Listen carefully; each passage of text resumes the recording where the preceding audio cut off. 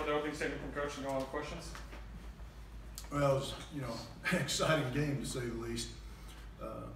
There's two pretty good quarterbacks who are on that field tonight. Liberty's quarterback really put some balls in some tight spots, and he's done that all year long. And I thought Josh really responded tonight and took a huge step forward in his progress of being a really good quarterback, and be fun to have him around here for the next couple of years. So that's what we hoped our offense would look like, scoring points and getting up down the field and being very multiple. And so I really thought we made some great improvements offensively.